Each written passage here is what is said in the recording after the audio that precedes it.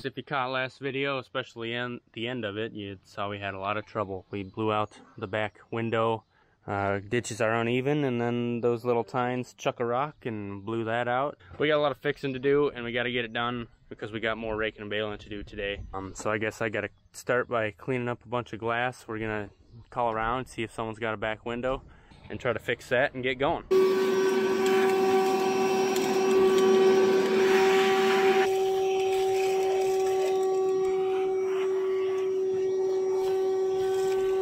How's it coming over here? Well, I'm just about ready to see if it turns without all that jazz in there. So if you missed last video, Dad was mowing some ditches with this thing and all of a sudden something got smoky. If you look down here, we got a crack and it wore through. The skid plate is gone. And so then it wore into the frame or whatever that is down there. So and then it drained the oil and then it got hot, and we're hoping we didn't ruin something. That's operator error call. Well, good thing I wasn't operating it. Yep.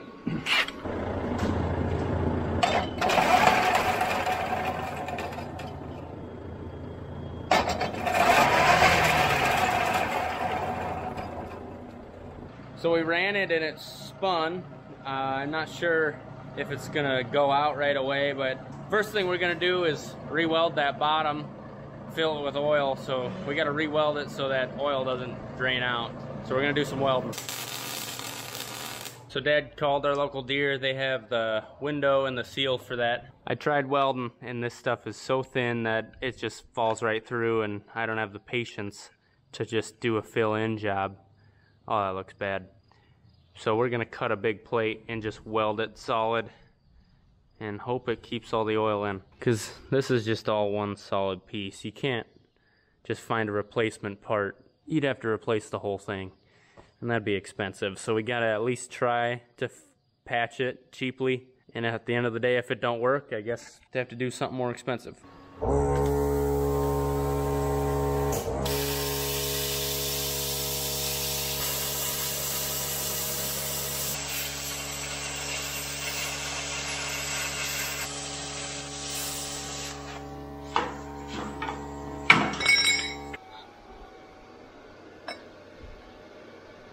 Well, we got that shined up and it actually fits real nice.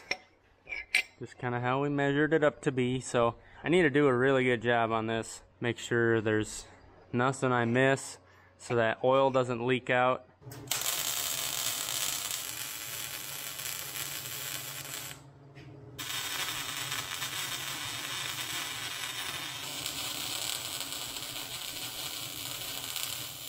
Doesn't look half bad, just hope it's air and watertight.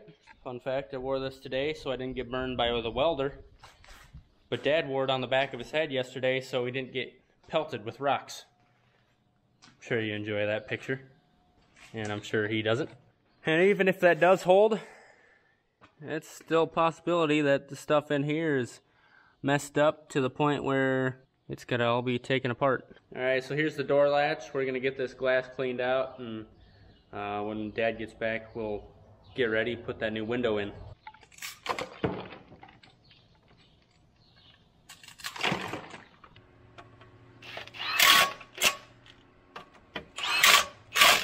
You know, people will say you gotta torque it right, but someone borrowed our torque wrench, didn't return it. I'd like my torque wrench back. I bought that for my dad for Christmas.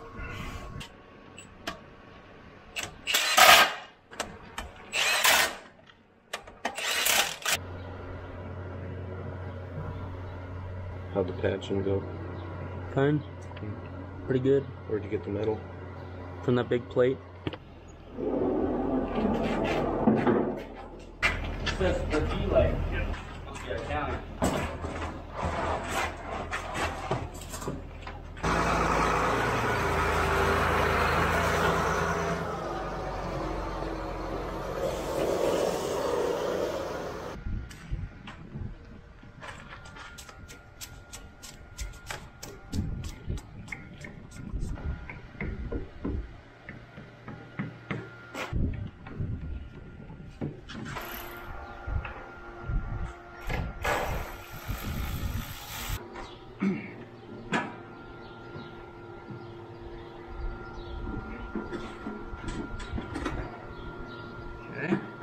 gotta get underneath the windshield.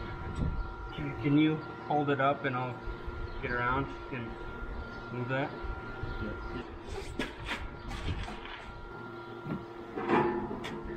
Now can we just lean it?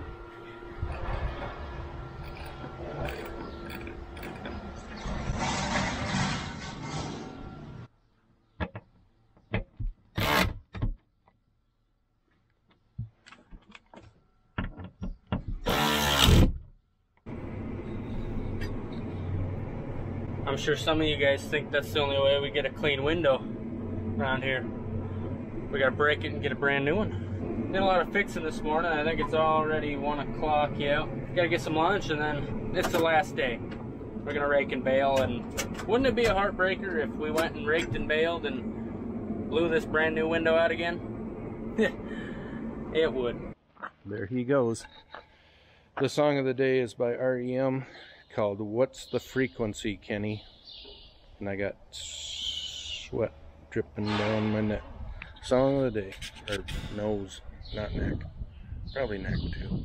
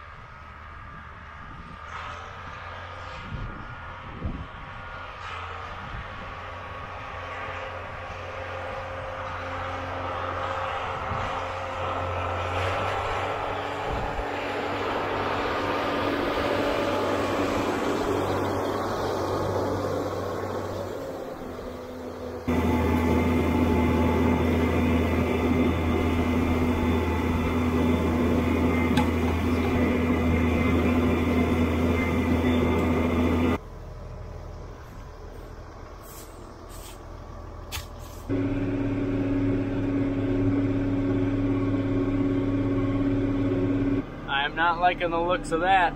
We went through a lot of work to be able to make this hay. I don't want it getting rained on.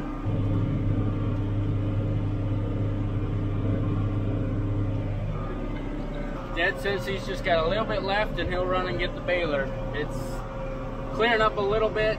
It's just toying with us. It knows we've had a hard week. Breakdowns and, well, breakdowns, about 5 of them. We'll get this baled up. It's only a mile worth of hay. Hopefully make 8 or more bales.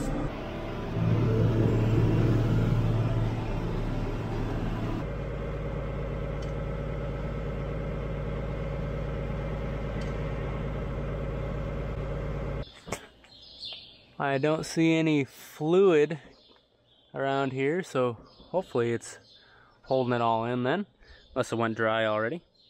And with Dad finishing up the last of the baling, and we got wind in a good direction for some of these fields we got to spray with the grasshopper killer. We're going to try to do that real quick, finish this up.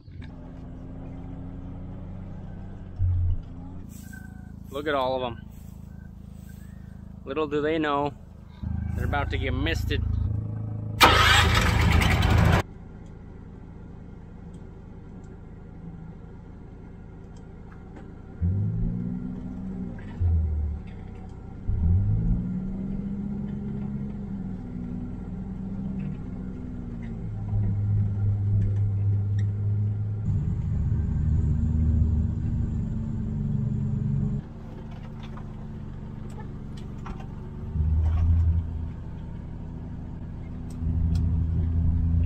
So. 6 bales.